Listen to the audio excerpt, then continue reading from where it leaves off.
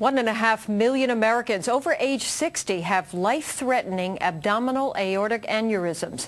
Most don't know it until they rupture. Each year, there are 15,000 deaths. In tonight's Healthwatch, we meet a man who's lucky to be alive. NJN News health and medical correspondent Sarah Lee Kessler has the story. I think it's good news that the aneurysm is shrinking and you're in good shape. Very good.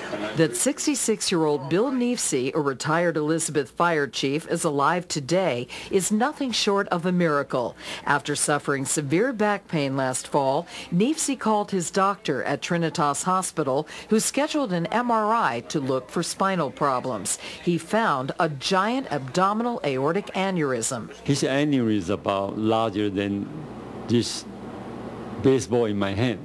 Surgeon Jung Sung Tai points it out on this MRI. This aneurysm does pushing the nerve in this area, causing great deal of discomfort in the back area. Even more important, aneurysms like this are deadly. They can rupture at a moment's notice. I knew it was serious. And when the doctor says you're going into the hospital tomorrow, he thought it was serious too.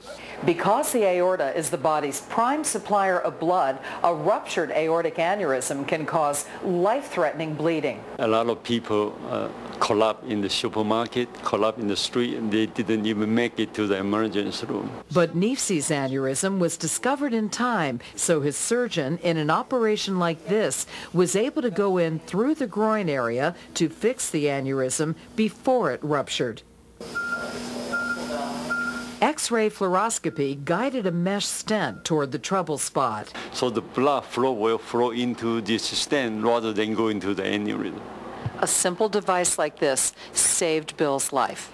Absolutely. It was a miracle that the way it was found and then the way it was taken care of. Risk factors for abdominal aortic aneurysms include high blood pressure, high cholesterol, smoking, obesity, emphysema, genetic factors, and male gender. Ultrasound screening like this is recommended for men over 65 and anyone with a history of arterial disease. Sarah Lee Kessler, NJN News, Elizabeth.